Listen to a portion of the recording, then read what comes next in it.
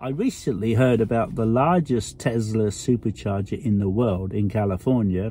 Well, everything is bigger there. It's powered by diesel. And I thought it was great ammunition for the EV haters, as if they need any more. And I was so glad where I live, as I'm surrounded by wind turbines, solar panel.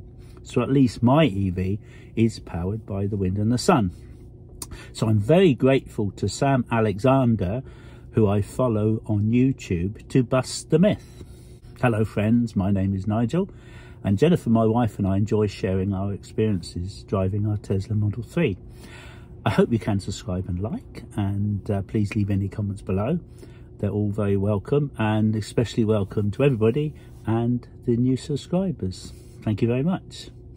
In Sam's latest video, he explains he likes to fact check, unlike most people who don't, and found the story about the Harris Ranch Supercharger in California was not true. Are basing their information off of a video that was like 17 seconds long from 8 years ago. And this is what I find so frustrating. I subscribe to Sam and hope you will also. Sam shows how the story is a lie, but some people never let the truth get in the way of a good anti-EV story.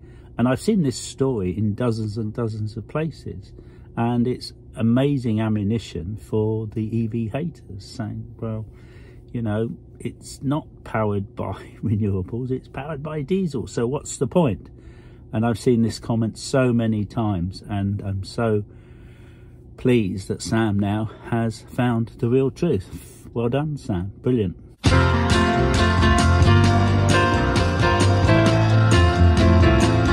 The problem is, every day the internet, papers and TV has some sort of anti-EV news.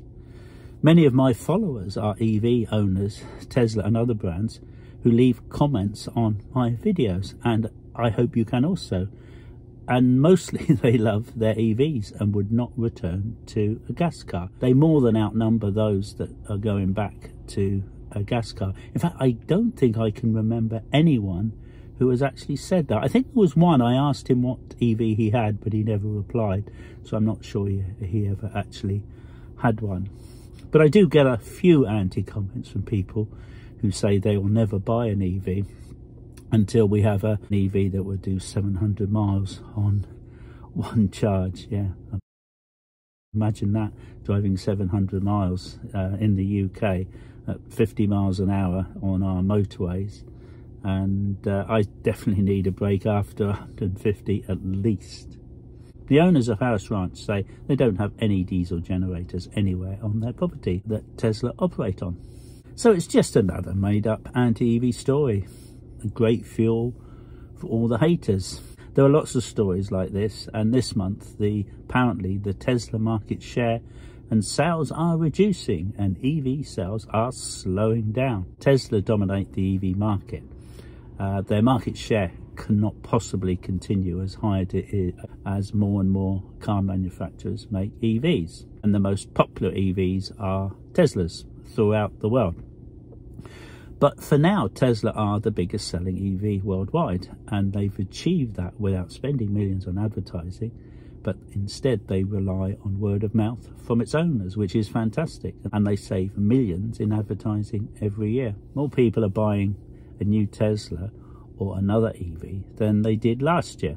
Also, more people are buying a used EV as more new EVs are coming onto the marketplace, and used prices of EVs are coming down, which is great news. When I bought mine, there was only a few thousand difference between a new Tesla and a Tesla that had done 10,000 miles, so it just wasn't worth buying a used one. Now you can probably save 10, 15, 20,000 pounds more on a used Tesla, which is brilliant. The legacy car makers mostly make expensive big SUVs, pushing the prices up.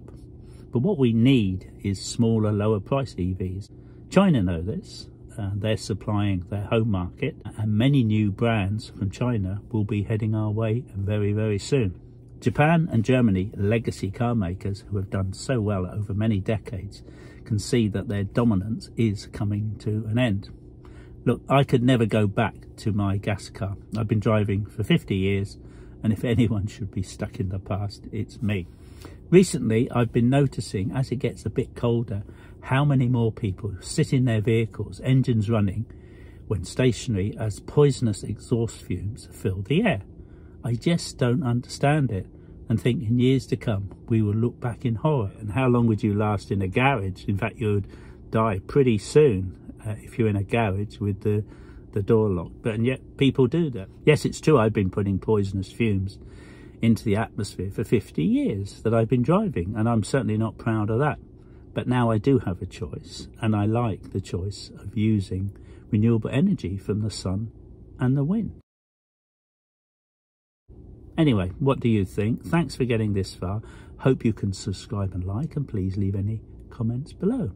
See you next time. Don't forget to use your reusable coffee mug wherever you go. You get discounts in a lot of places, and try not to use those horrible paper cups that just cannot be recycled. Thanks very much. Take care on the roads. See you next time. Bye.